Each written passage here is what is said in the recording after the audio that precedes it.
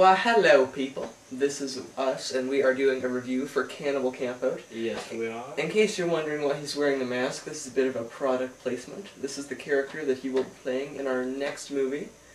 And, yeah, I'm looking forward to production on that. You're going to be like a mutated zombie soldier. Yes, as am I. That thing's like a spandex thing for your face, isn't it? Yeah, it is. I'm not really sure the sealing up the back was such a good idea. Well, we had to, because otherwise the hair would come sticking out. Anyway. Yes.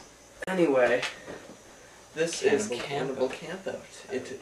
It is a classic. Now, the first thing that you're going to notice is the awesome cover on the box of the box. Which sadly has absolutely nothing to do with the movie itself. Well, yeah, it shows that some of the gore, and yes, there is a lot of gore in this movie. It's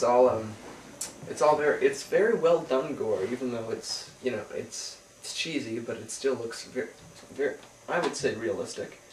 I don't know, I never figure out how they do the stuff with the axe and stuff. And like, I don't know, it looked very realistic. It was realistic. A lot of it was very realistic. But, unfortunately, you're not going to see a scene like this in the movie, but you will see stuff that's much better than this. Like, axe through face. Machete in your throat. Yeah. They rip open a guy's stomach while he's still alive. There is fetus eating. Yes, that's disgusting. Smells like a girl. Tastes like a girl. That was terrible. Okay. Alright, we're just gonna start off by talking a bit about the characters in this movie. Now, we have, like, the group of people who go up into the woods. And then they find these...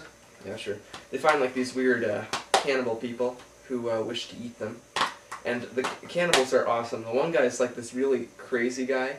The other guy's, like, more smart. He's, like, the leader of them all. And then there's this one guy, the retard, who always wears this, was it like a pilot's helmet? Yeah, it was an aviation helmet with like a breathing apparatus of some kind. The prosthetic they used for his face was just amazing. We're not going to give that away. He does take off his mask eventually. The prosthetic was amazing. Yeah, but we're not going to give away exactly what it looked like. Alright. But this movie is a classic. The one thing I didn't like about it, I was watching this with some of my other friends, like after I watched it with you, and they didn't like how they kept using some of the same music over and over. But, you know... That does get irritating. It does get irritating. That was my one complaint. But, otherwise, it's a great movie.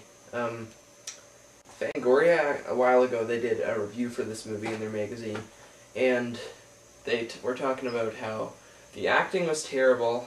They royally bashed it, didn't they? Yeah, they royally bashed it. However, because of the gore, they gave it 4 out of 5 stars, and they recommended that you see it. So, I'm going to go with Fangoria here, and say that just for the gore, you must go see this movie. Yeah, just for the gore. I mean, the acting blows balls, but, like, if you can just sit down and, like, bear with it, and just watch it, it is slow at the... Well, definitely worth it.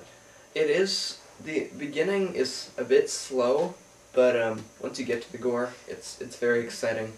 But yeah, Cannibal Campout, see it.